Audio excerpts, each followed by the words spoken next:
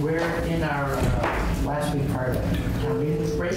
The crossover into the weekly get back, and we're still on track for getting 4 bills out. By the end of the week, I think Ashley will aim for Wednesday, but I'm sensing that there'll be some edits. So the backup plan is Friday to move out the clean water bill, S.96, which is really turned into a remodeling of the distribution system. We're not doing revenues, that's for reviewing with finance. And we're just reviewing the budget based on the last budget that was in agreement with the post. And then those two committees will take it from there. And then Thursday, looking to finish the PFAS bill. And so with that, in order to help prepare people for that, I want to distribute the next draft of the PFAS bill that came out of last Friday's testimony. And I think we're getting pretty close to finish good. So on this and on water, I'm just asking all of us, to review things sooner rather than later. And if you see anything that's either needs an edit or concern that would prevent you from supporting the bill you're developing, please let me know as soon as possible so we can address it. So you have to probably get it. So we have water, PFAS. This time of year, as you know, Village Council is in short supply. So while we're getting drafts, while we're keeping those 2 drafts, water and PFAS moving, wanted to take some time and tee up a bill that we can pass the week we get back, and that is a single-use plastic bill. So again, since we don't have council available, I'm just going to thank you very much. Walk through on S.113, activate the prohibition of plastic carry-out bags, expanded polystyrene, and single-use plastic straws. So I'll wait for you all to get that. Shoot, I have yeah, we're doing the same thing. It's true. So for today, I'd just like to introduce the topic, get things going, and you'll see why, if it sounds ambitious to be passing a bill in 2 weeks, I think part of the reason I think that's possible is that we don't try to nail everything down, we set ourselves on a pathway to figuring things out. So taking it from the top, so it starts with a collection of definitions. This agency is an agency natural resources led working group that gets proposed later on. Walks through carry-out bags, disabilities, expanded polystyrene, service product, etc. So instead of digging into detail on the definitions, the concept is that we have, as we've been learning, plastics in the environment at an increasing rate, and the fundamental ecological challenge with a public health challenge that comes with it is that they don't break down.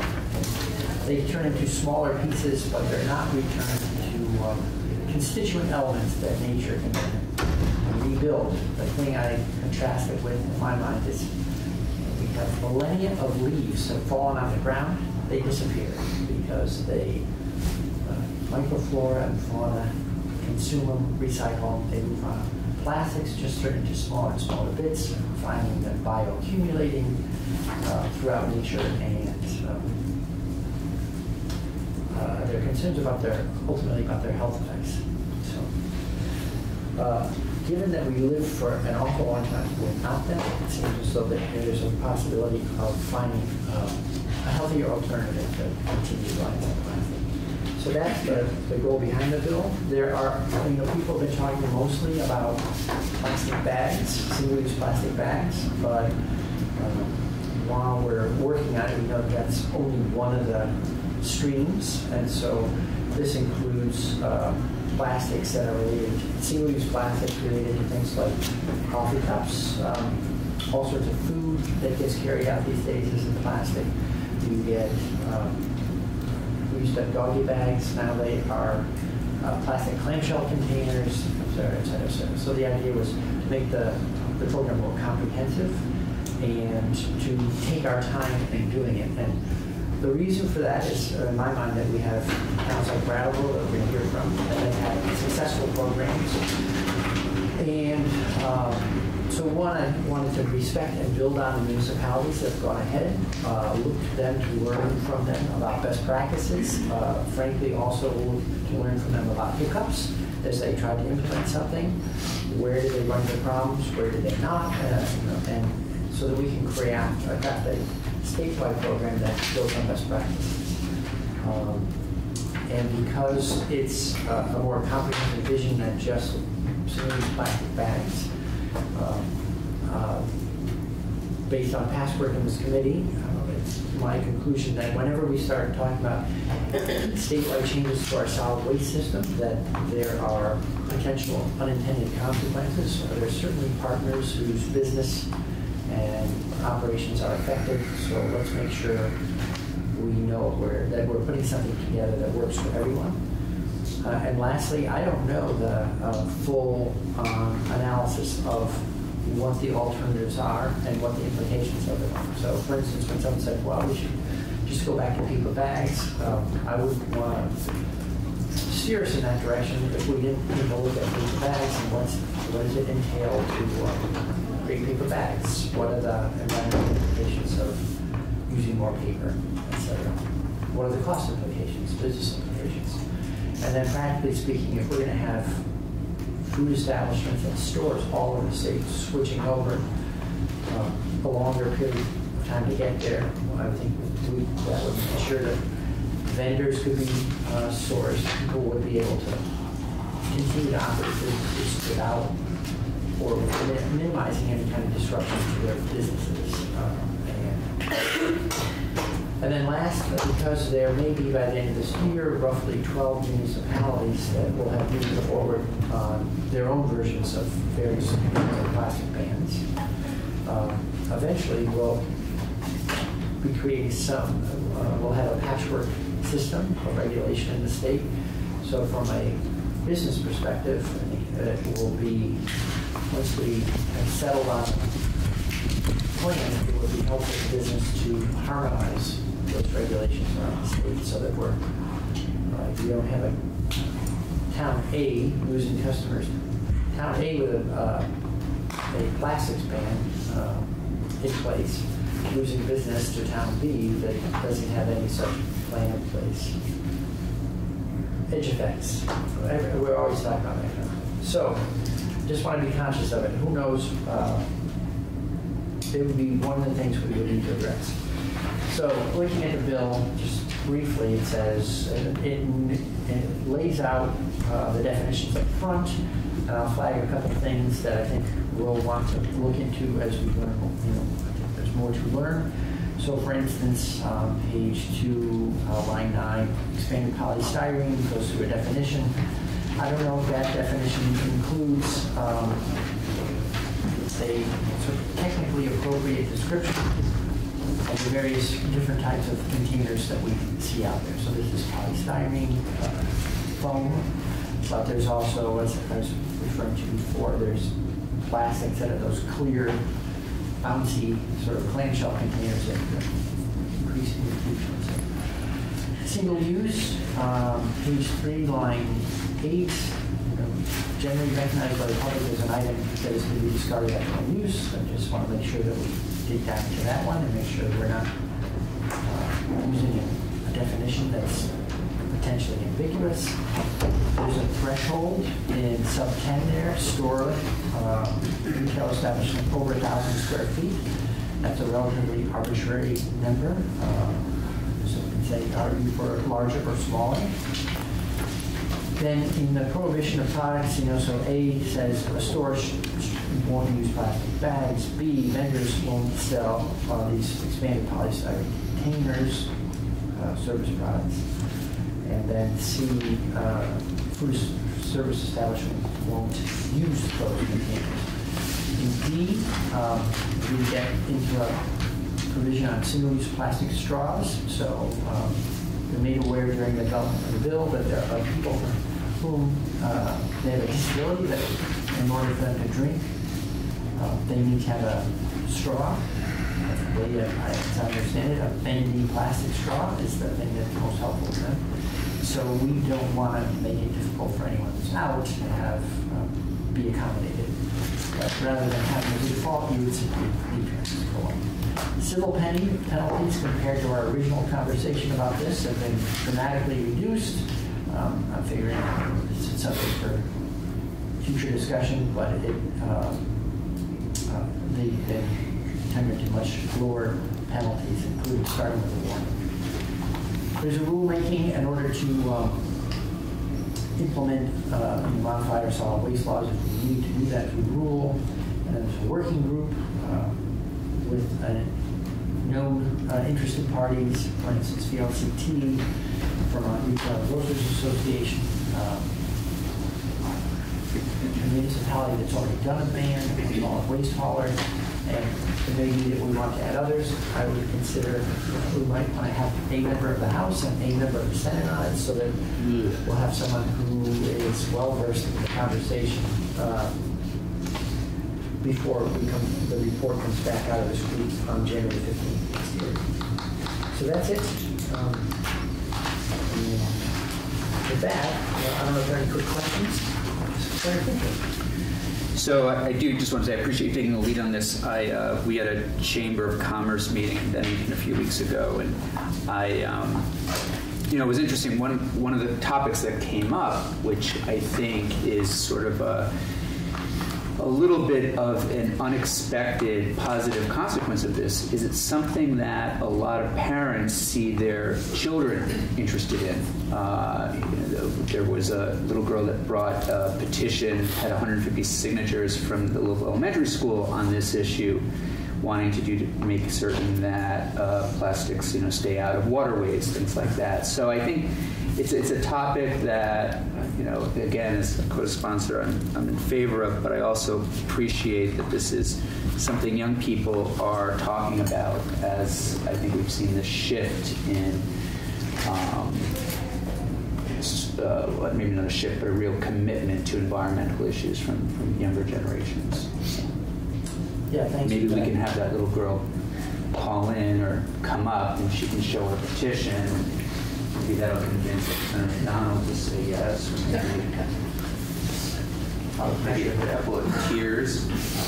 Well, you're reminding me. So in Middlebury, there's a group that's working to get it on the ballot for the meeting week, and I think they got more than enough signatures a while back. And the group that's working on it is, I think it starts at the elementary school. There are elementary school, middle school, and high school students. Also, Middlebury College is right there. There are college students on the team, and then there are people in the town, including merchants, who are working on it. So it's been, frankly, a very positive thing to see a group of people say, we're interested in this, and we're not waiting for government to sort this out. We're going to get going on our own and try to push things along. So, with that, I'd like to invite Mr. Burns to join us at the table.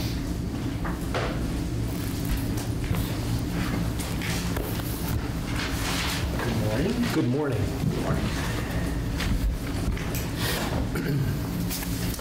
For the record, my name is Paul Burns. I'm the Executive Director of the Vermont Public Interest Research Group, or VPIRG, and I appreciate the opportunity to be here today. VPIRG is the largest consumer and environmental advocacy organization in Vermont, with approximately 50,000 members and supporters all across the state. As part of our mission to protect and promote the health of Vermont's people, our environment, our locally based economy, we have long worked for policies that prevent waste, encourage reuse, encourage recycling whenever and however we can. And so it is entirely consistent with these longstanding policies of ours that we offer our very strong support for S.113 today. I appreciate the leadership of Mr. Chairman and Senator Campion and others who are no doubt going to be supportive of this measure. I think it's really important. This subject of plastic pollution and single-use plastic bags in particular is something that I have personally been working on for many years. As a matter of fact, in preparation for a radio program that Senator Gray, you were also on Vermont Public Radio recently on the subject of single-use plastics, it caused me to look back and uncover an article that had been written about work I was doing at a press conference that I held in February of 1990 on the subject of plastic bags. And for your enjoyment, I brought a copy of this article today from the Syracuse Herald-American, Wegmans Bounces DeWitt Plastic Bag Protesters. So that was me. Does it include your picture still? Yeah, it does. There it is. Senator Campbell. Yeah. So, What's happened? it was in then, Senator. So this is a, obviously... You probably want to not share that with us. I will submit that for the record. This is a topic that people have been aware of for a long time, of the problem of plastic bags in grocery stores. So they didn't really make their introduction into grocery stores until the late 70s. It's hard to remember that now, but until that time, people were using paper bags at the store, or they brought their own as a matter of course at that time. But in a very short period of time, the presence of these bags have kind of become omnipresent in grocery stores and obviously in other retailers around the country and around the world. Just some historical. So it really was the 70s where, and prior to that, it was paper, and even, like you said, people would bring their own shopping kind of bag. Yeah, that's right. Or Europeans, what we see, I think, a lot in Europe now. Still, people bringing their own bag or absolutely. Yeah. And of course, you're beginning to see a lot more of that again in this country. But as I'm sure you know, the problem of plastics, though they've been around for more than a century, they really took off. The broad, widespread use, proliferation, and development of plastics didn't happen until after World War II, around 1950, that you saw plastics really take off. And according to National Geographic magazine, since that time, the world has created 9.2 billion tons of plastic. Most of that plastic, 6.9 billion tons, has become waste. That is, it's no longer in its useful form. So of the 9.2 billion tons that have been created, 6.9 billion tons has become waste. And of that, which is no longer being used for its intended purpose, 6.3 billion tons never made it to the recycling bin. So of the 6.9 that is waste, 6.3 was never recycled, meaning it either went to a landfill, to an incinerator, or is in our environment somewhere today. Can I ask yes. a question? Are you going to submit your written testimony? Great. Yes, I will submit written testimony of this and some of the other pieces that I will reference. I won't submit this, but I encourage you to look at National Geographic has done a number of things on this topic, but most recently in June of 2018, they devoted an entire issue to this. And as you see, they have a picture of a plastic bag, which is kind of representing the tip of the iceberg in terms of plastics, and particularly the problem of single-use plastics today. So it's kind of an interesting graphic there, but lots of excellent and well-sourced information there. Would you be willing to leave that for the committee? Sure. Is that okay? Yeah. Okay. Yeah. Now, to be clear, there are different kinds of plastic, as you know, and there are many different uses for plastic. Some are better than others. Maybe many medical devices today are made of plastic. I mean, the number of items that you touch in any given day that are made of plastic you would be surprised, I bet. Just think about the types and kinds and opportunities that you have to touch and use plastic. And we certainly are not here to say that every single use of plastic is a bad thing. But some are much better than others. And when you remember that about 40% of all plastic that is being used is thrown away after a single use, I think it reinforces the idea that this legislation, S.113, makes an awful lot of sense. And of course, plastic bags, which have a typical useful life of about 15 minutes on average, and have been derisively called urban tumbleweed, they have become the poster child, really, for single-use plastics, for an unnecessary kind of plastic pollution. And it's been said that we are drowning in plastic pollution, and that's pretty close to being true. Global plastic production is increasing at an alarming rate. It's an angle like this that you would find in terms of the increasing use and production of plastics. In fact, more plastic has been produced since the turn of this century than had been produced in all previous years combined. That tells you how sharp the incline is in terms of the production of plastic generally, and this is worldwide. Plastic is choking our oceans, it's fouling our environment, it's killing wildlife. Hundreds of thousands of birds and marine animals die each year because of discarded plastics. So-called garbage patch, which is a gyre in the Pacific Ocean made up of plastic fibers largely, is almost unimaginably large. One estimate puts it at larger than the entire country of Mexico, for instance. And it is not the only one. There are many others out there. If that weren't enough, we must also face the reality that plastics are threatening our own health as well. And I've got just a sampling of recent headlines to help, I think, make that point for you. And I will submit these as well, but from the Guardian newspaper, it says, sea salt around the world is contaminated by plastic, studies show. You say, okay, well, that's salt.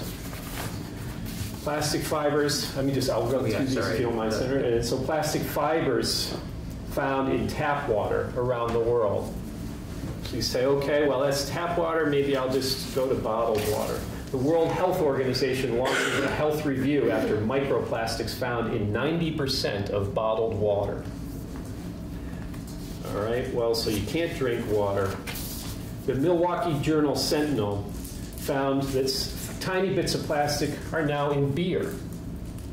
Beer is no longer an alternative to plastic, Senator. So we want to keep that in mind, that plastics are everywhere in almost everything now that you're eating or drinking. National Public Radio has a story, beer, drinking water, and fish. Tiny plastics are everywhere. So these things are, help you take a look. I will submit these electronically as well. A simple search, you will find many, many more articles that provide evidence of the severity of the problem of plastic contamination. So may I ask, in your work, aside from folks that are manufacturing these bags, who thinks it's a good idea to continue? Well, what's the opposing, just trying to get a sense, you've been in this for a long time. Yeah, I think, you will find folks who have come to find that these plastics are pretty convenient. Mm-hmm. And I think that's part of why they are out there. So to leave a store, and if you haven't remembered to bring your own bag, or it had never occurred to you to bring your own bag, that's kind of the position that we have now moved to, where there maybe was a time where people, as a matter of course, brought their own bag and never would have thought to depend on the store to provide them with the thing to take it. I think our culture has shifted so that we now have an absolute expectation that the retailer will provide you with the means of taking away everything that you purchase in that store. And plastic bags have become a convenient way to do that with the handles and so forth, particularly those who are walking. And so paper bags now can have handles as well, and so that's one convenience there if you needed a bag.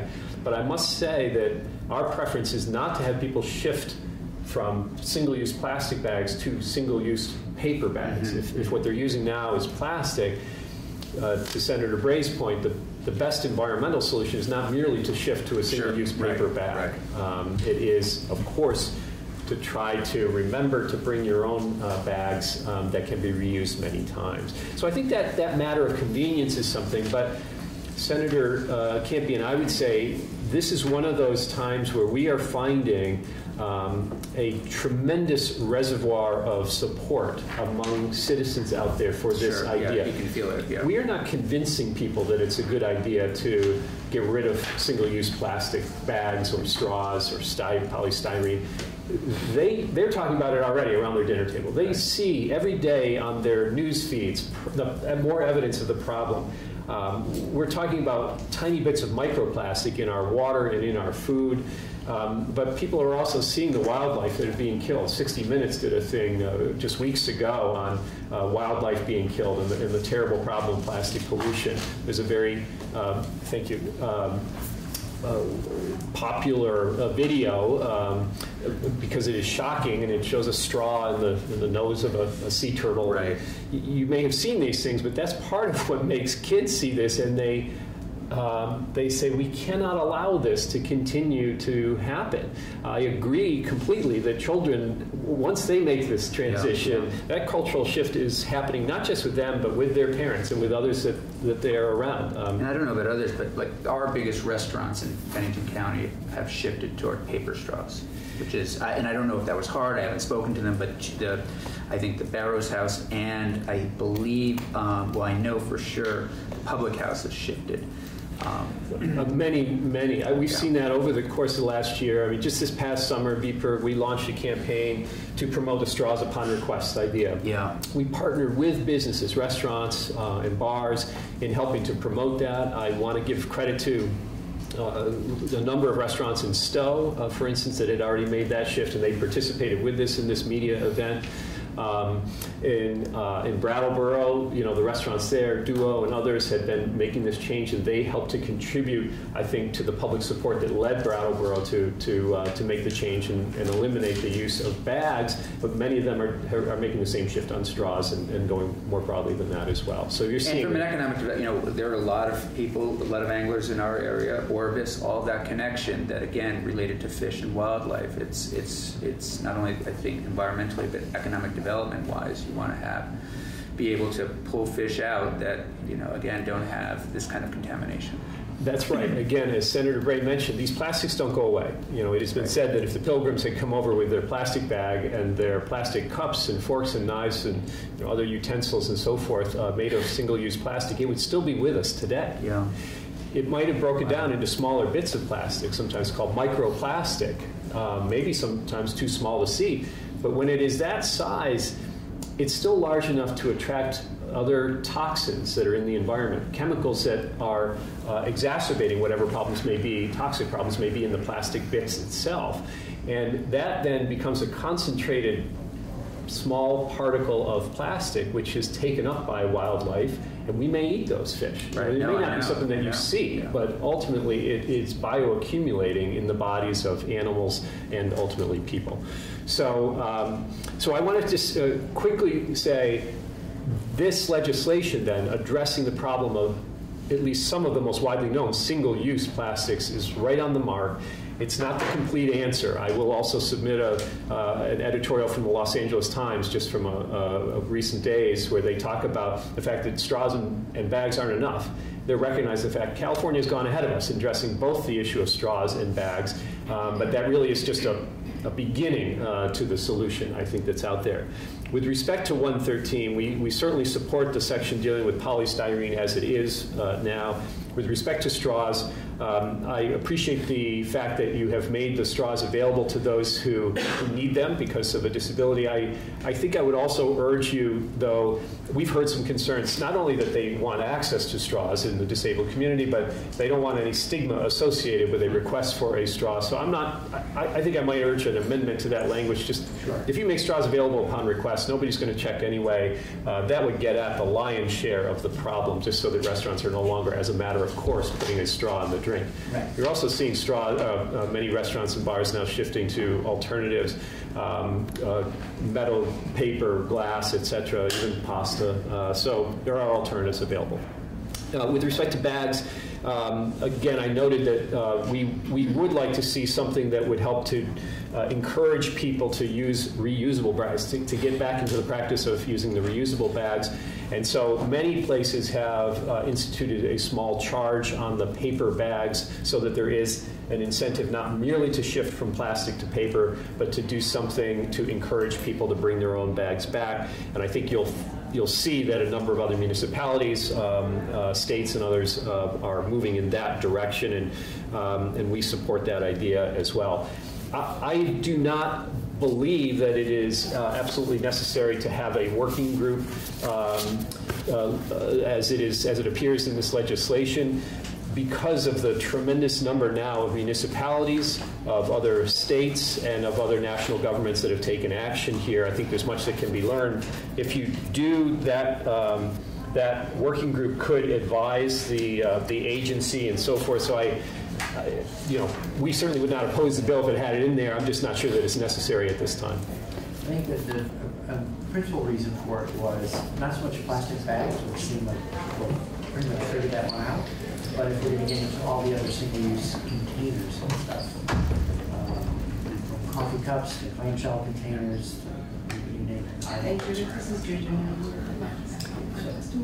We'd be happy to talk more about that as well. So you said banning plastic bags and straws aren't the solution, but they're a step. What is the solution?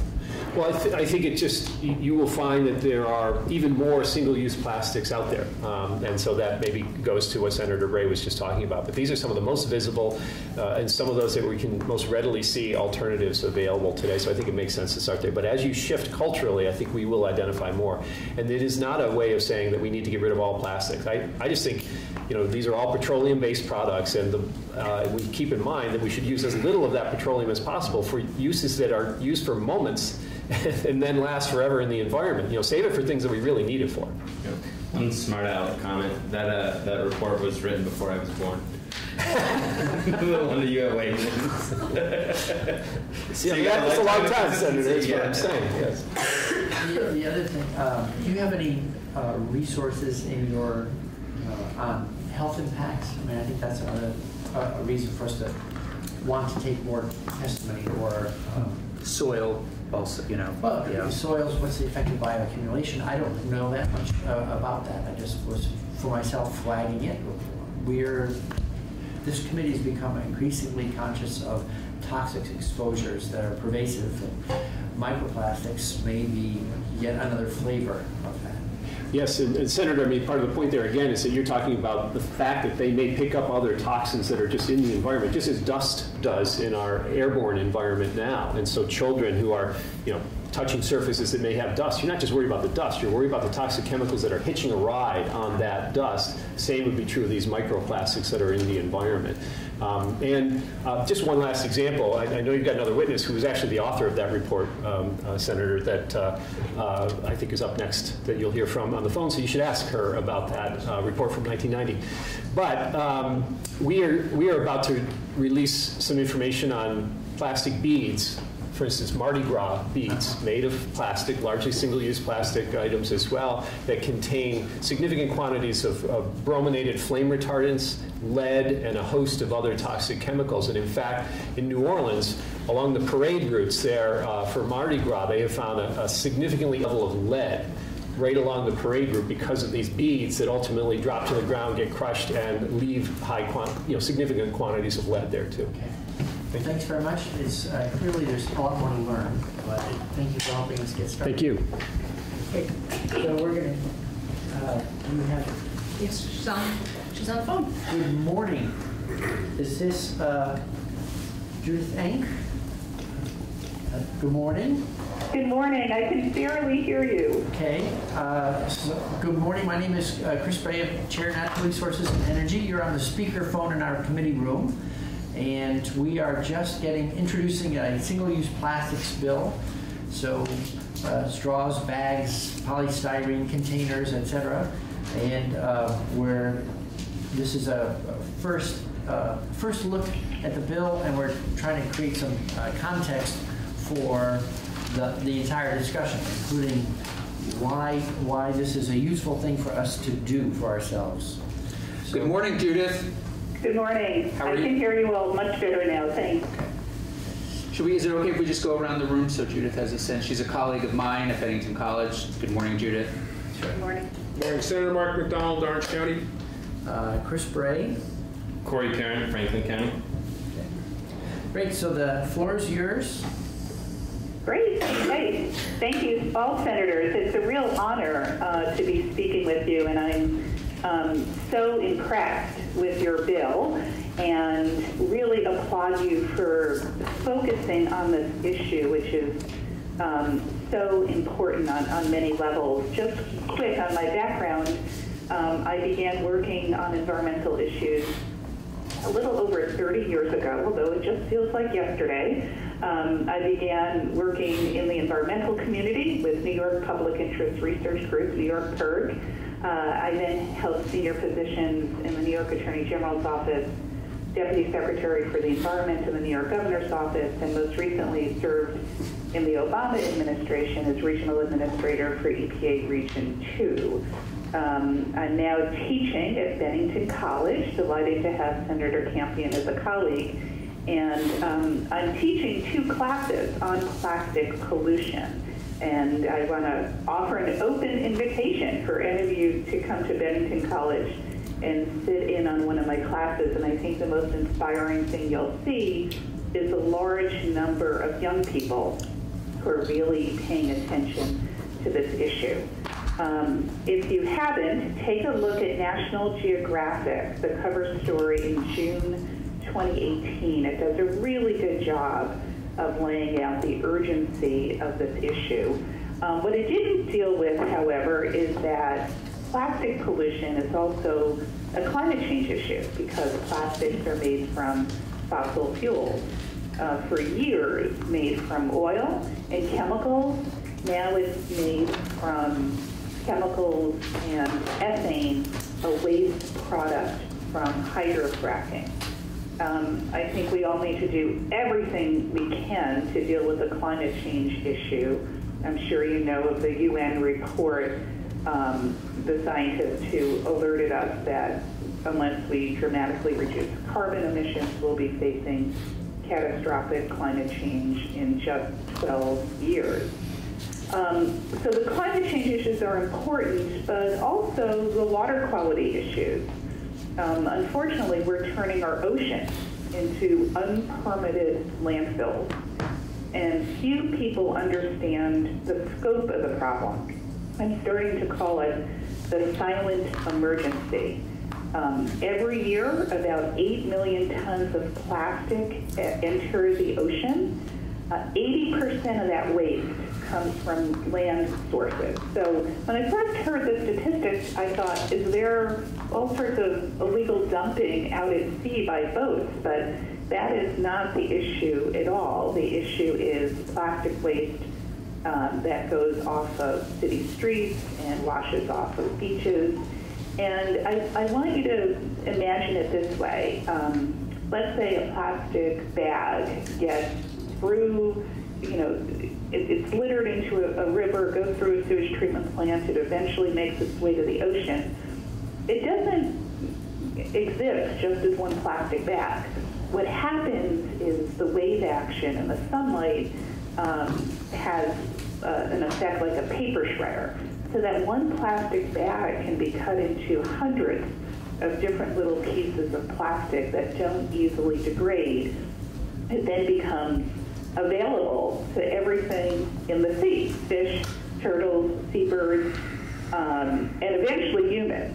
The United Nations has documented 663 species are impacted by plastic pollution. And unfortunately, the problem's just getting worse.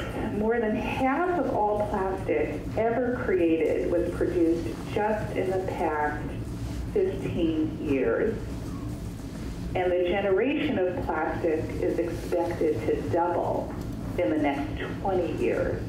And that's largely due to the use of ethylene, the byproduct of hydrofracking.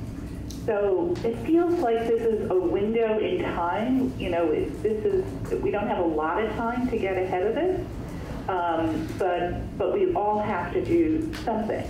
Scientists have told us that in the next decade, for every 3 pounds of fish there will be 1 pound of plastic. So just think of that for a moment. 3 pounds of fish, 1 pound of plastic, and that plastic is going to be very small and available in the environment. Scientists also tell us that by 2050, there will be more plastic in the ocean than fish. So what are we going to do? One thing I want to emphasize is we cannot recycle our way out of the problem. Only about 9% of plastics are recycled, so that's 91% are not. We're not likely to see action at the federal level, so it's really up to local governments and state governments to act. I recently had the opportunity to attend a meeting of the Bennington County Solid Waste Alliance, which represents local governments, and talk to them about local laws to reduce plastic pollution. And there was, I'd say, widespread interest and general support for that, but almost every local government rep there said, this is something that the state needs to act on, that it's too hard for us to tackle locally. Not sure I'm on board with that, but I wanted to convey that message. I'm not against all plastic. I think plastic is used in medical devices, which is important, and car bumpers that make cars lighter and use less gasoline. But medical devices and car bumpers are not what you see littering our streets and our wetlands and our forests and our roadways. What you do see consistently is plastic bags, plastic bottles, food packaging, straws, cigarette butts. Those filters contain plastic. And then, of course, plastic balloons. I don't think behavior change is enough. I mean, I applaud people who take individual action to reduce their plastic footprint, and some stores are really stepping up, but we really need laws to reduce plastic pollution. One that is very comprehensive and on the books is Monmouth Beach, New Jersey. I'm very interested in your bill, which I'm calling the plastic trifecta, because you're dealing with the big three of straws, polystyrene, and bags. And I just have a couple quick comments on your bill, and then I'll wrap up. Please, and give credit where credit is due. Thank you. I looked at the New Jersey bill when, back in the fall, as a prequel to getting this drafted. So, Great. Learning, building on what others have figured out. Yeah, I could see that. That's smart. It's kind of intellectual recycling.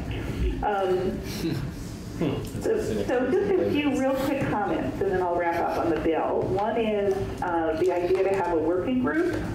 Not sure you need that, but if you do, I would give it a charge to do public education and real retailer education on all three parts of your bill, not just bags. And I would also add some environmental voices to the prestigious group that you identified and make up the committee. On page 3 of your bill, your definition of store, over 1,000 square feet of retail, I would just delete that and have all stores covered by the provisions of the bill. Also on page 3, and I think this is the most important recommendation I have, which is definitely ban plastic bags, but you should consider putting a fee on paper bags. Because if you don't put a fee on paper bags, what happens is most consumers shift from plastic to paper and do not embrace reusable bags, which from a sustainability perspective is what we really need. I've also been talking to some stores about what they think of the various bag proposals. And one supermarket had some experience with the Brattleboro, Vermont bag law, which is simply a plastic bag ban and no fee on paper. And their experience was that 85% of their customers shifted from plastic to paper and not to reusable. So it's a missed opportunity. And then for the stores, paper bags are more expensive than plastic bags. So they're nervous about added cost when you see a shift like that. On page 4 of the bill, on straws upon request, I would add a signage requirement. Ask your Vermont Agency of Natural Resources to provide a template to retailers and restaurants so they can just put up a very clear sign that says, if you have a physical disability or a medical condition, you can request a plastic straw. And my final point, my second to last point is the civil penalties on page 4 seem a little low to me. You might want to bump up a bit. And then on page 5, the effective date of July 1, 2020, I think 1 year is more than enough time to prepare. So you might want to just have the effective date be 1 year from the time the governor hopefully signs the bill into law. And that's all I've got. Happy to take any questions, and also very happy to continue the conversation and serve as a resource for senators and staff on some of the technical issues related to plastic pollution. Great. Well, that's very helpful. Thank you. And thank you for offering up some edits. In some of those cases, there were things that others have flagged and some that I was flagging on our walkthrough to say they're somewhat arbitrary, like 1,000 square feet. You know, let's come back and revisit that. I do have a question about health. I don't know if this is outside your bailiwick or not. Or maybe you can just tell us that there are resources available. Have we figured out what the health impacts are of plastic on people, really microplastics on living things? Yeah, so not completely. I mean, I'm happy to send you a very interesting report that just came out last week entitled Plastic and Health, the Hidden Costs of a Plastic Planet. It was produced by the Center for International Environmental Law and others. And what that report and other information has told us is that it's not good to breathe in plastics or eat plastic. There's been some recent limited studies. I know this will sound a little yucky, but there was a study of human stool samples, and all of the samples had plastic in them. So we know that we're ingesting plastic. Food packaging is a major concern. We know that plastic packaging also has toxic additives. In fact, the FDA says that plastic food additives are legally an additive, and that chemicals migrate from packaging into food. I mean, I've looked at a number of the studies, you know, PFOA and urine samples. I mean, plastic is in our body. What we don't know with precision is what it is doing to us, because there are so many different types of plastics, and you're either breathing in or consuming with water or solid food, especially seafood, you're consuming some plastic. There was an engineering study about 2 weeks ago that concluded that doctors are pretty much ready to say that it's impacting our digestive system. But beyond that, it's an area that is emerging. I'm willing to go out on a limb. I'm not a doctor, but I'm willing to say I don't want to be consuming any plastic in my food or my beverages. Well, thank you. You know, I have a quick question. I was looking at because Massachusetts, I think it's 80-something towns have done plastic bans. A group down there had created a spreadsheet with cells in it that you could edit, and putting your local population, and they will give you figures on greenhouse gas emissions, for instance. Oh, great. But one of the surprises to me was that and I'm assuming the Vermonters don't behave all that differently than Massachusetts residents, but if the model applies, it suggests that Vermonters use roughly 332 million plastic bags a year, which was an eye-opener, I'd say. And we spent about $13.3 million buying them already, so they're not zero cost.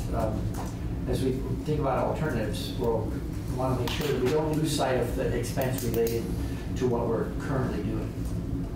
Yeah, and nationwide, only about 5.5% of plastic bags are recycled.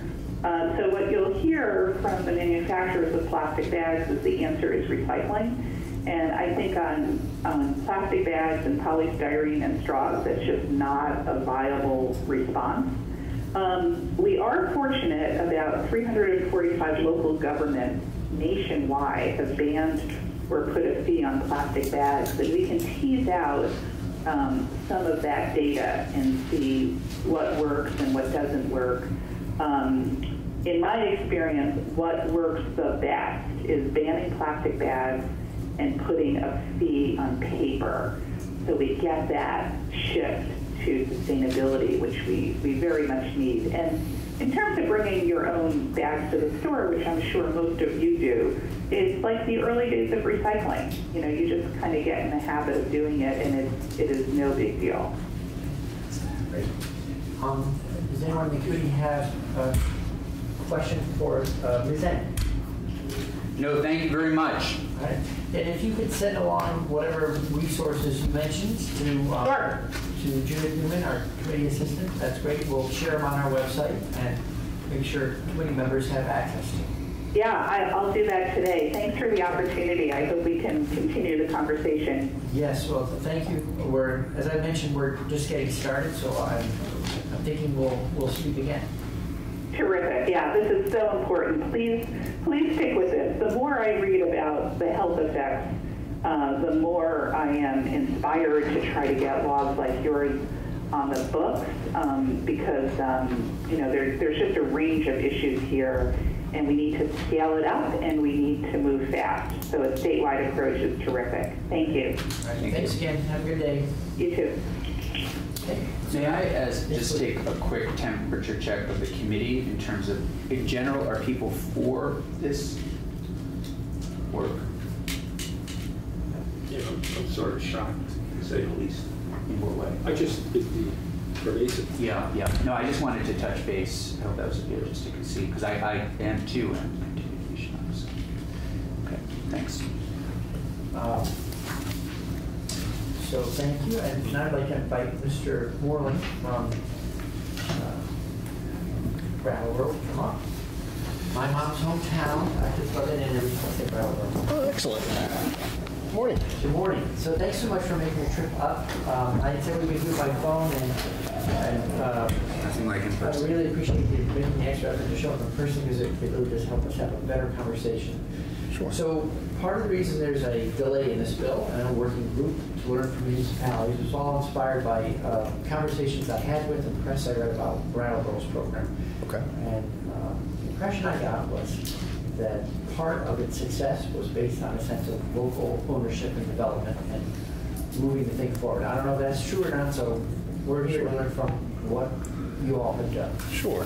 So if you'd like, I could take a few minutes, talk about the history and how we came to pass a local ordinance, talk a little bit about what it's like to implement the ordinance, what it's like to enforce the ordinance, and maybe some sort of general things that we've learned along the way, and then take some questions. Is that Perfect. fair? So this is an interesting story, in effect. You can trace it back to the efforts of really one citizen, a gentleman by the name of Dr. Tim Maciel. And Dr. Maciel approached the Brattleboro Select Board in the fall of 2016 and said, plastics are a nuisance in our community and a danger and a threat to the world. We need to do something about it. And the Select Board at that time... MD, or just accurate? I mean, was it? I was trying to get a sense of where this was. I know him to be an educator. He was a teacher at SIT. What his background was, I don't really know. I refer to him as Dr. Maciel. Anyhow, so the board at that time considered the request and decided that it really wasn't about overseeing the functions of the municipality, but really about how we live together as a community. And so they wanted to hear from the public. Dr. Maciel and some other advocates gathered signatures. They put an article on the warning for town meeting in March of 2017, and the public had their say. The measure passed overwhelmingly in about a 2-to-1 vote. And so following that vote, they came back to the select board and they said, well, what should we do now? And the select board asked the town attorney and staff to take a look at the matter.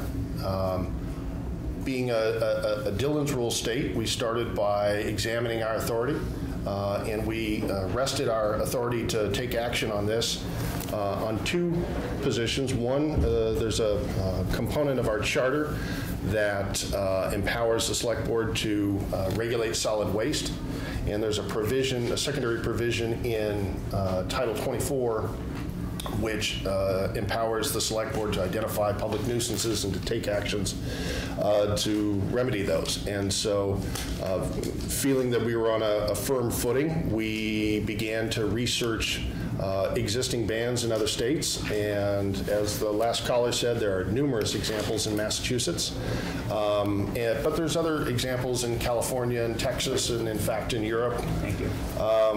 And after reading dozens and dozens of different ordinances and laws, we began to recognize that they fall into one of 3 categories.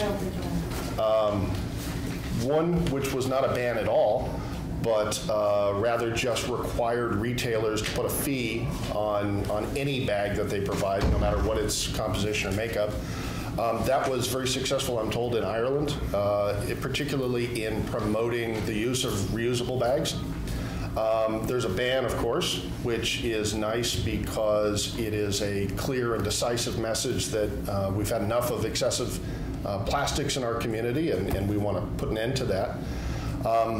Downside of the ban can be if you define where a reusable bag starts and where a single-use bag ends, retailers can take action to just increase the density of the plastic in their bag, and in effect you may increase the volume of plastic in your community rather than decrease it. I think that was an experience that Austin, Texas found. So does that mean that if you make the single-use ones, a lot of them are incredibly thin, right? Very, very thin. You're saying that if you make them thicker, someone might say, well, now it's reusable, and you end up with more than being handed out. So you'll notice, and I brought along copies of our ordinance and some supporting documentation. We define a reusable, a bag becomes reusable at 2.25 mils. So if it's thicker than that, it's considered to be a reusable bag. If it's less thick than that, then it's considered to be single use. And that's the same standard the state of California used. And then the third approach that we found was just sort of a hybrid, putting a ban on single-use plastic bags, but then also putting a fee on the remaining sources. And I think your last caller was sort of advocating for that position as well. Ultimately, what our board chose to do was to adopt a straight ban because they felt that that was most responsive to the expressed wishes of the public.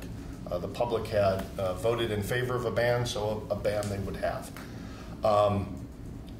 That ordinance was passed probably in the late fall of 2017, not to go into effect until July 1st of 2018. That was initially a little difficult for the advocates for the ban, but I think it was critically important to the success in that having 6 or 7 months gave us the opportunity to get the word out. It gave us the opportunity to reach out to each of the retail establishments in town, make sure they were aware of it, answer any questions they might have. It gave us plenty of opportunity to make sure that there were adequate press coverage of the transition.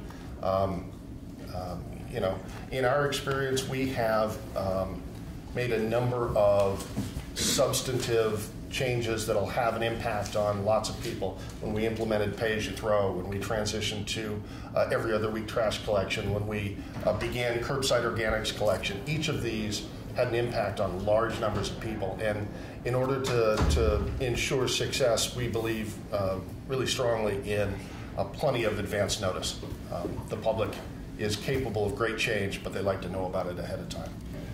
Can I just check in? Sure. To make sure I got those dates right. So March 2017, you have the vote about moving ahead with something. Yep. And then you propose, council proposes implementation via a ban. Yep. Fall of 17. Yep. And then if that passes, And then the effective date for the... Was July 1, 2018. So we had Thank you. 6 or 7 months there to get the word out. And so the ban was also put to a vote once you had come up with a proposal? It was put to a vote by the select board to in the proper method to pass an ordinance. Okay. So it had the select multiple board, not the hearings. town vote, yeah. I'm sorry? The town vote said, go ahead and figure this out. The select board vote was for what the actual implementation is. Exactly. Thank you. Sure. So July 1 rolls around of 2018. We've had months to be able to communicate this message to the public and to the retailers. And I would say the other component that helped us to be very successful was just how dramatically, how quickly, how on top of it our two major supermarkets were, that being Hannaford's and Market 32 or Price Chopper. In support of. Well, I'm not sure whether it was in support of, but on June 30th, they were giving away plastic bags. On July 1st, they were not. And they just turned off the dime. Yeah, interesting. And their leadership, I'm sure, had an impact on many other small retail establishments to say, gosh, I guess, the times they are changing, because they turned on a dime. So there was Hannaford's and it's called Market 32 today. Right, it used to be Price Chopper. It's right on Canal Street. And each of them were just fantastic about the transition. Not a big deal. Yeah. So in terms of enforcement, this falls amongst a number of ordinances that we have that it's not a responsibility we put out to the police. We don't have a code enforcement officer who's out inspecting and knocking on doors and looking at bags. What we do have, though, are thousands of citizens, and they're shopping and eating at restaurants and retail establishments. And in the first 6 months, they would call and they'd say, hey, you need to check in with those folks over there. And I do just that. Stop in, say hello, introduce myself, walk them through the ordinance.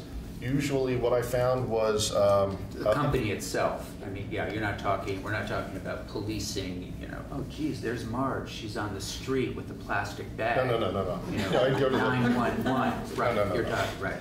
So, you get a call from a customer who said, I was just shopping at, wherever, Right. and they're still using the plastic bags, and didn't we have that ordinance, and doesn't that apply to everybody? Sure. Yeah. So you'd stop in, and usually what you would find is either a business owner or a store manager who lived out of town, maybe hadn't heard about it, maybe they had, doesn't really matter.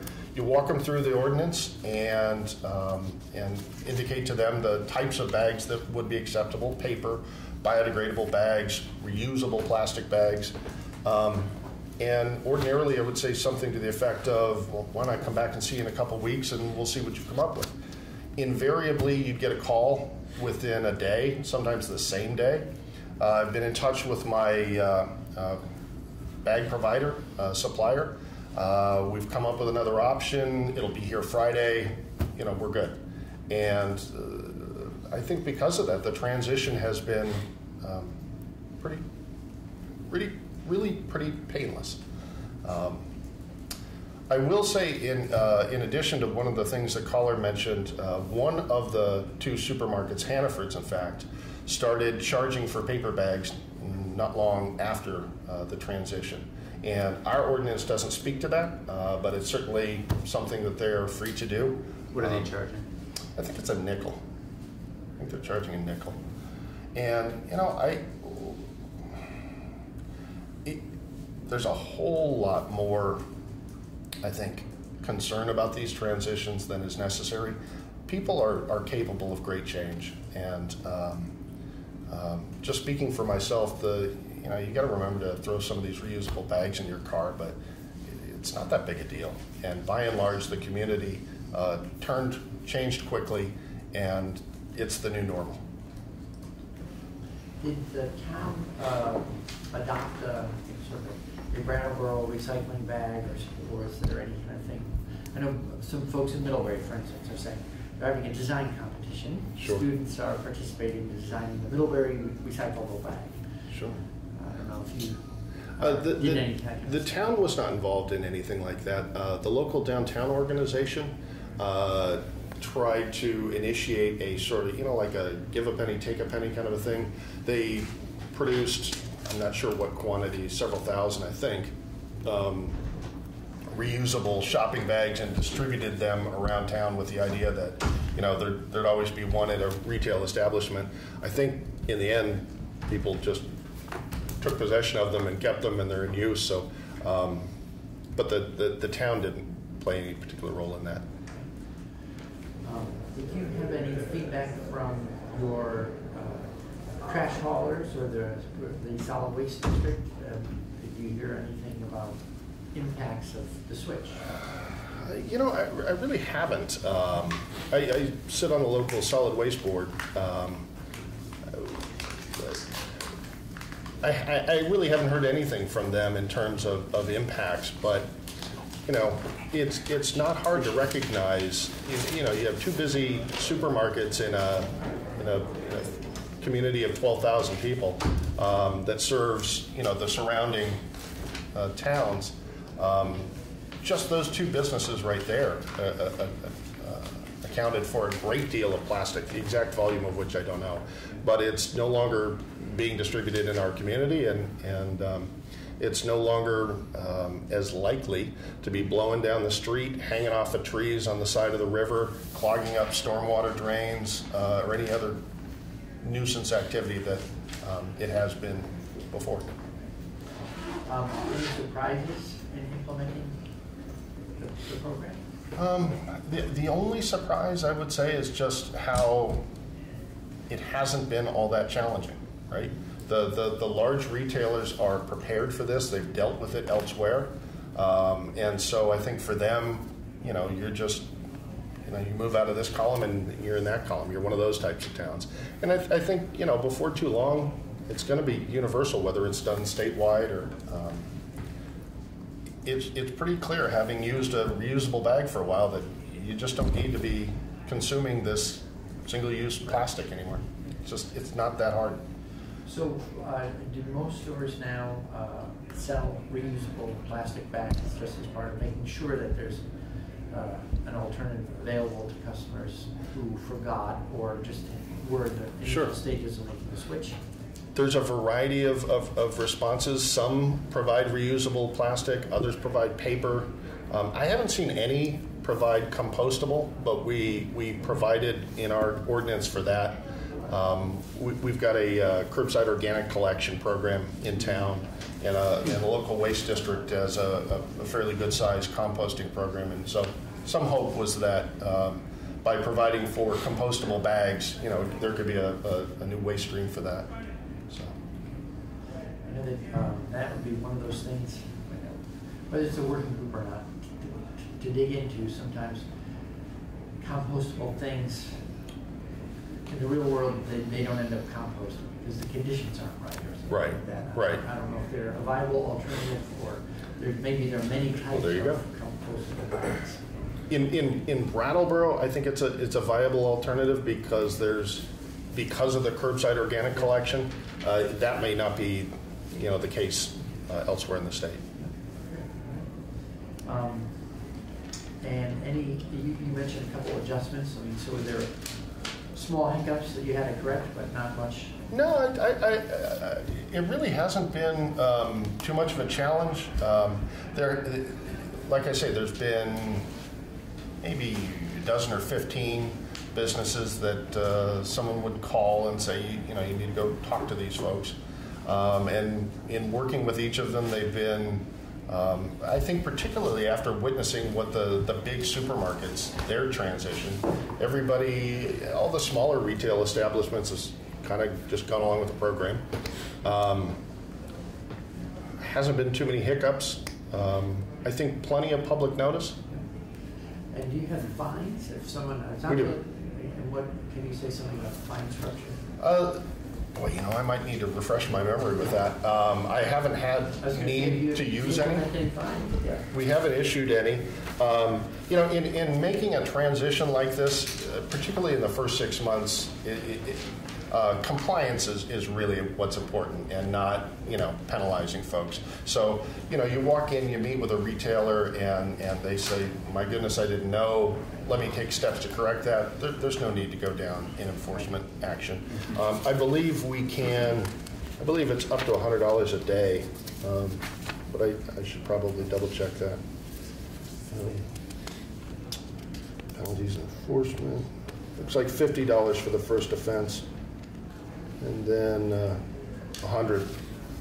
So, but no need to levy any fines so far. I haven't found it. We haven't found it to be necessary. Encouraging you. Yeah. Any committee questions for Mr. Moreland? Great. I appreciate you coming up and using it as a resource. It's a copy of our ordinance. Oh, absolutely. Some Great. background materials. There's a dozen. Have you sent electronic copies of that to Judith? I did, I believe. Did you receive it? I'll take a paper copy. I did. I'll send it again when I get back to the office. I don't recall getting all that, but Okay. we'll check. I know that you Appreciate it, because everything we receive, we put on our website so that people who can't make it to committee can Sure. keep up with what we read. So thanks very much for providing that. And thanks for making the trip up together. Pleasure. If there's anything we can do to help, just, we're here. Oh, yeah, thank you. You are models so far. Wish you luck. That's right. Thank you. So committee, we're going to change gears. We have quick testimony in the Ethan Allen. Oh, we're going to Ethan Allen room. So if we reconvene up there in 5 minutes, that's because we need electronics to look at the mapping stuff that we're going to take a look at. You're all set. Introduce yourself for the record, and so we'll be off and running. Great. I'm John Adams, Director of the Vermont Center for Geographic Information. And I'm here with some information about impervious surface and parcel data and data needs related to any potential or possible impervious surface fee related to clean water. There's no such thing, but we're happy to hear it. Right, so for explanation for the committee, since In the press. before we made that determination that we're not sending revenue suggestion down the hall to finance, we scheduled Mr. Adams to come in, and even though we're not tasked with that or even looking at it, there may well be discussions about it, and I thought it'd be just useful to understand what's available, limitations, etc. So that, Great. so that people don't worry that we're trying to add a parcel fee to our bill in the next 24 hours. Just want to explain. Thank you. And I'll give you an overview and talk to you about the status of different data sets involved with it. Things that if you were to pursue such a strategy, you should be aware of, or that you'd want to consider. So we'll start off with impervious surface and parcel data, and essentially how we get there, or how we map it in the state. So we'll start with impervious surface. So the way essentially it works is we take our imagery, our orthorectified imagery, and our LiDAR data, and I'll explain what that is in a moment if you don't are familiar with it.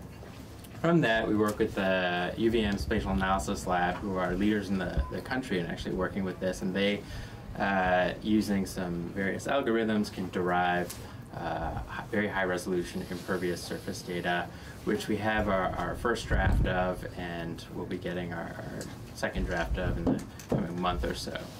And then with that, we also have statewide parcel data, which we've been working on, and our target date for completion of that is January of 2020. So with those two core data sets, you have a foundation from which to work with to potentially use in different impervious surface or parcel related fees. Quick question. You were mentioning impervious surface maps, and you have high resolution. So at what level of detail can you see? Like to the meter, to the foot? So I'll walk you through that in detail with these slides here. So just start off with a quick explanation of what LiDAR is in case you aren't familiar with it. How many of you are familiar with with LiDAR. All right, that's pretty good. So I can go over this quickly then. We essentially have we have planes that fly with sensors that send out laser pulses that come back with points with exact locations on the Earth. And you can see here, they'll hit the tops of trees and come back, and we call that the first return until they hit a solid surface on the Earth, and then we call that the final return. And with that, we get a point cloud. So you can see this is like a tree on a hill here that you're looking at. Here's an example of point cloud of national life, and you can see the State House in the background. So this is sort of what the raw point cloud looks like. From that, we can take, using a number of different algorithms, we can create derivatives. So we can sort of strip off all the trees and the buildings and have what we call a bare earth model, or digital elevation model, which is very practical for modeling hydrology and lots of other uses. But and that's what we can also use for modeling or mapping out impervious surface. To give you a sense of how far we've come in terms of resolution. Oop, I'm not used to this transitioning slides. So a few years ago, we were at 30-meter resolution digital elevation model. Today, we've come down to 0.7 meters. So this is gives you a sense of where we are in terms of how far we've come in the past decade or so. So Spatial Analysis Lab takes this information. This is the digital surface model. This is our color infrared imagery. They run their models on it, and this is an example of some of the high-resolution land cover data that they've supplied us with. And you'll notice in some areas you'll have some trees over some roads, right? Which we actually have. We have trees over impervious surfaces. So we have to, or what the Spatial Analysis Lab has done is derive just impervious surface and a separate land cover layer. So we're looking at, essentially have two dimensions, right? Looking top down, and then we have the impervious surface managed as a separate layer. Once we have that, we can take our parcel data, lay it on top. The parcel data is linked to the grand list, so we have property owner information, and from that you can then assign various values or run different kinds of analyses to determine how much impervious surface is on a parcel. So for impervious surface, our first draft is complete. We hope to have second draft within the next month or so. Here are a few numbers about it. There's an estimated 142,000 acres of impervious. Mostly, or 85% of it, is from roads or spaces sort of associated with automobiles, 14% from buildings, 1% from railroads. This pie chart here can be a little bit confusing, but what we did was we took the category of parcel in the grand list. So an assessor will assign a category, residential, commercial, woodland, etc., to a parcel. So we said, okay, we took all the impervious surface and said what percentage is on what kind of parcel. So that doesn't necessarily represent, you look at it and you say, why is 5% of impervious surface on woodland, right? It's because woodland has, most of Vermont is actually woodland, and it has roads on it, so that road counts as impervious surface. So that's the category of parcel, and what the breakdown is. You can see about a third is on residential, 37% on right-of-way, 10% or 11% commercial, and that's the breakdown based on the draft data that we have so far. The 14% on buildings, does that include associated parking, or that's the buildings themselves? That is the buildings themselves. So the parking areas would be captured by that 85%. Okay, thank you. A couple things to be aware of in terms of ongoing maintenance. So if there was to be some kind of impervious surface related fee, we'd have to determine how frequently would it need to be updated, right? Right now we collect imagery on a 5-year cycle for the state. So if the idea was, well, if updating it on a 5-year cycle is okay, well, we can use the data we have now. Otherwise, we would need another data source to make those updates from, and that could be from a number of different places. There is no sort of universal or statewide kind of permit review that you could draw in permit documents to update this from, so it would likely need to come from ortho imagery. There's been questions about, well, can you use drones to do this? Drones are great for small areas, and maybe you could use them for targeted areas, but right now it's not economical to do on a statewide basis. So that's just one question.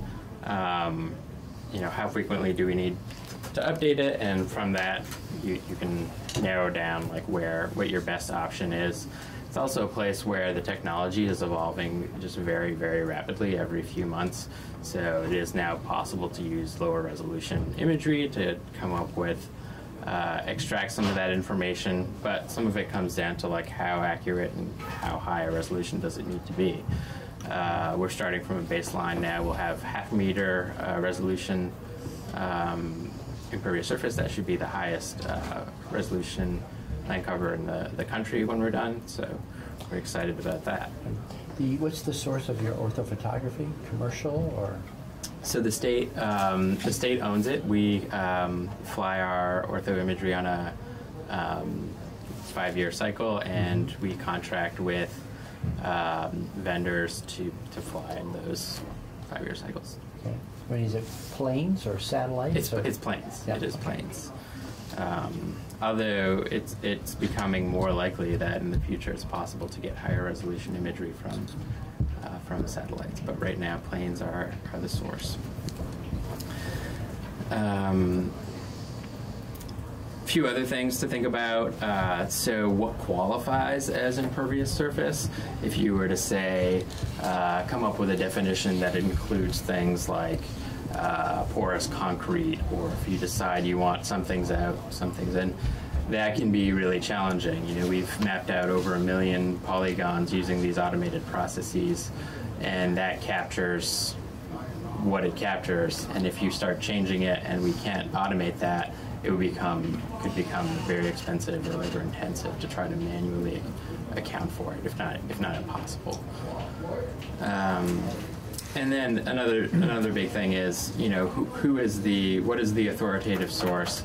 And this isn't perfect. So who gets to decide, who gets to appeal if something is or isn't impervious surface? What is the process, and who's in charge of it should be sort of clearly defined and explained.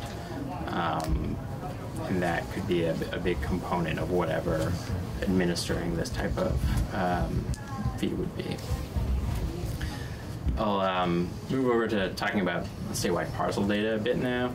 So our goal is to have complete statewide coverage by January 2020. So that would be parcel data for every municipality in the state that we can link to the grand list. A few notes about ongoing maintenance there. Many municipalities currently do not update their parcel data on a regular basis, and most of the data required to update it is primarily available in paper format in the municipal land records. We are working with the statewide parcel advisory board to come up with a program to keep that updated on a more regular basis, but that's still a work in progress to be aware of. The other big thing I think to recognize is so parcel data varies tremendously, I think, in terms of quality, and these are not surveys, right? We're dealing with a fairly old land records management system, putting together a lot of oldies to come up with this index. And so this is an example. You see what looks like a right-of-way or what could be a road parcel. And then you have the impervious surface, which is almost completely out of it. And this is just sort of a random area I grabbed and haven't had these examples. Here you can see the road going out of it, outside of where the parcel lines are.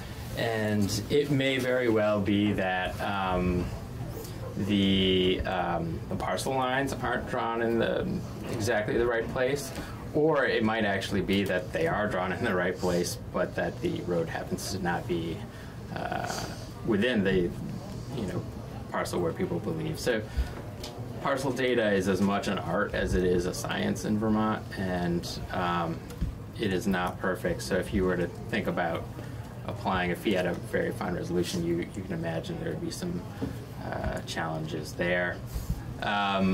Also, the way municipalities manage their grand lists varies quite a bit, and how they categorize things and classify them. When we add up the acreage of, this is the acreage, or the square miles in Vermont, when you add up the area that's accounted for in the grand list, we're missing close to 900 square miles, which is about 2 Lamoille counties are unaccounted for.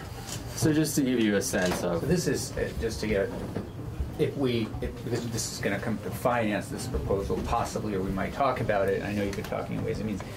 To do this, it sounds like it would almost be impossible to actually fairly put a fee and track the impervious surface groups.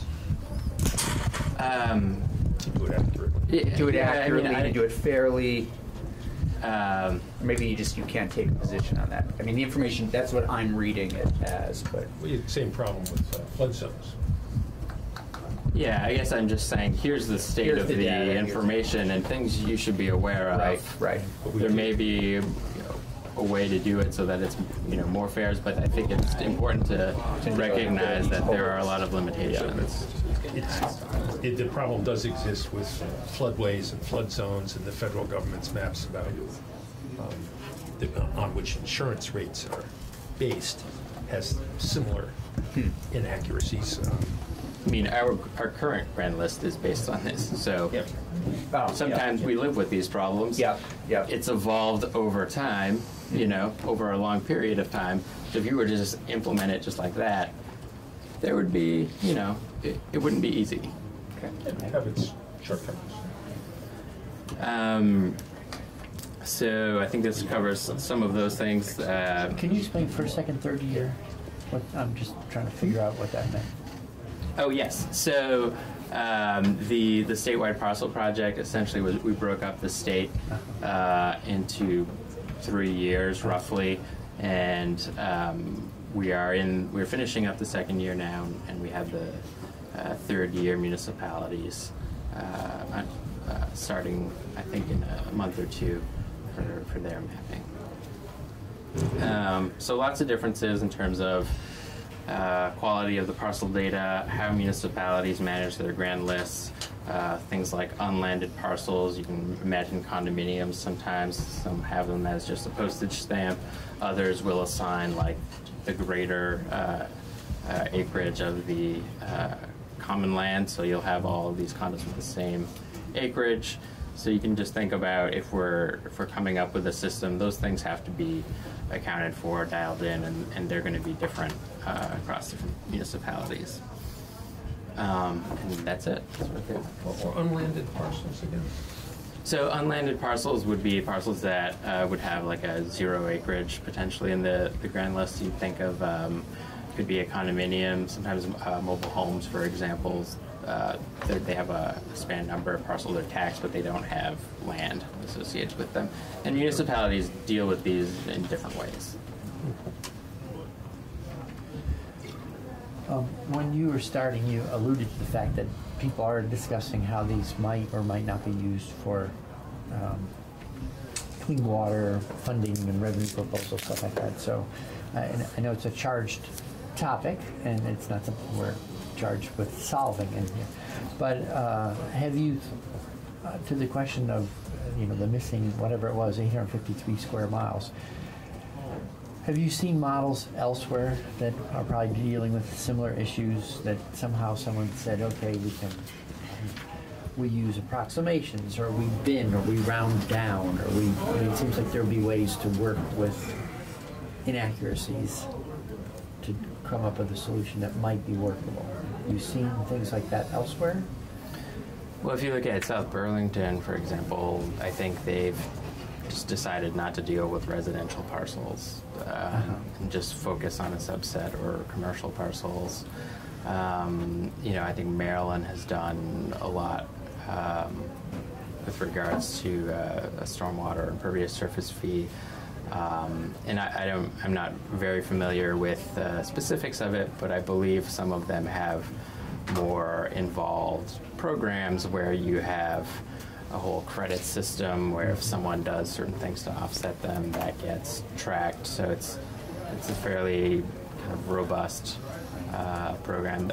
A lot of places also have much better, are starting from much better parcel data situations because a couple hundred years ago they decided to go a different route than Vermont, and they belong to what's called the public land survey system, so where they have a nice grid and they've been surveying things for a few hundred years now, and we were one of 14 states that decided not to join that system. So that, and I think this project, we're moving towards great improvements, but some other states maybe are starting from a better place than we are. We'll have some of the best impervious surface data in the country. We'll probably have, we can't say the same about parcel data, but we're doing what we can to bring it up. Well, if we never used it for impervious surface, for any kind of revenue thing, it sounds as though the data has value in and of itself, regardless if you're talking about revenue based on impervious surface. So, oh, absolutely. And is A&R sort of a client of the center in terms of you're helping them figure out impervious surface or V-Trans, or how do you, forgetting all this revenue stuff, how are you working with other agencies now, and how are they using their data? Yeah, well, primarily part of our role is capturing it and serving it out in a way that all of these agencies and different people can use it. But for one example of how we're using it for the building footprints, for example, working with E911, so looking at their E911 points, and if we have a building and we don't have an address there, then why not? Then that gets us to has them look into, did they miss something, so they include that. We then use that information to help us with the census master address file, which once every 10 years we get a small window which they give us their address file, and we can update in preparation for the 2020 census. And making sure that we get an accurate count for the 2020 census is critical, given the amount of federal funding that's dependent on those counts. So that's just one example of where this data has more than paid for itself in terms of its utility. Could you go back to that chart, the pie chart that attempted to allocate maybe a third of the way in there, the various land surfaces that were attributed to different? I think it's...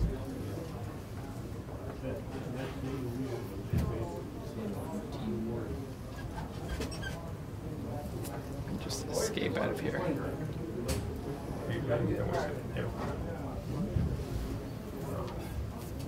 Oh, it's impervious surfaces. It's not farmland. It's just three. So what's that farm where it says farm 3/4? Right. So farms 3.4%. So of all the impervious surface. And I should clarify, this is for 107 municipalities that we have parcel data for. So of those, we said what percentage of impervious is on what kind of parcel. So it'd be like barn roofs, farm roads, farm roads. Farm roads. Same with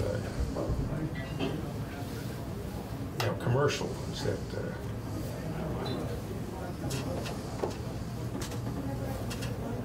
We're talking mostly parking lots there, or parking lots and roofs? Well, most of all impervious surfaces, roads and parking lots on all of these types of uses. With the exception of railroads, of course. And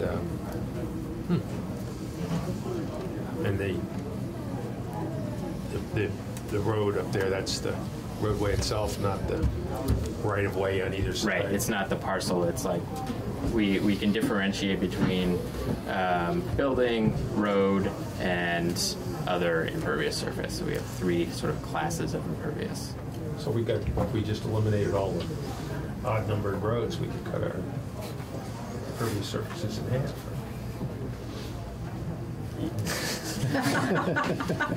All sorts of possibilities. And our maintenance. Thank you. All right, great. Any other questions for Mr. Adams? All right. That's good stuff. Yeah, thank you very much. Thank you very much. I do have a funding question, so sometimes I just would. Are you fully funded, or are there single one-time dollars driving some of this work? It seems as though there's a lot of value in this work, and that it's taken years to develop, and then it needs to be maintained. So I'm just trying to check in and see if you can say whether or not your funding is steady and sustainable, or if there's any sort of precariousness about it. So we are funded. We have a number of different funding sources that the center draws from, including the Municipal and Regional Planning Fund that comes from the property transfer tax. The parcel data program is funded through primarily through federal highway dollars, VTrans, as well as partnership between 7 other agencies who contribute to the match. And then the impervious surface was land cover data was funded through a partnership of a variety of different funding sources. The Lake Champlain Basin actually started the work by covering Lake Champlain Basin and doing the land cover there, which dramatically reduced the cost for us to sort of do the add-on and do the rest of the state. That was a one-time funded project. We don't use any of that for our operational funds. That goes purely towards contracting. So if this was to be maintained over time, it would need to have. We're starting to explore what long-term maintenance of this could look like. Could there be different stewards who take it on? But we're focused on getting it done first now, having a good baseline of the impervious surface. Well, thank you again. Oh, send it right down. Is there any measure of tilled land that's plowed and uprooted? So we'll have about 16 different land cover classes. Tilled land isn't a class, but we'll have, grassland. We'll have. I'm drawing a blank on a lot of our other ones. Cropland. Grassland is cultivated. It's cropland, but it's not necessarily. We'll have cropland. We'll have basis. Barren land. We'll have, and some of those will. There's a greater margin of error than other land classes, and we're still figuring that out. Wetlands, for example, is one that is trickier. Seldom tilled, but also, we can tell you certain types of classes with a certain amount of accuracy, and others are trickier. I don't know if that answers your question, but Reins it in a little bit. Thanks. Okay. So thank you once again. mm-hmm. Thank you. So committee, we are done for the day and adjourned.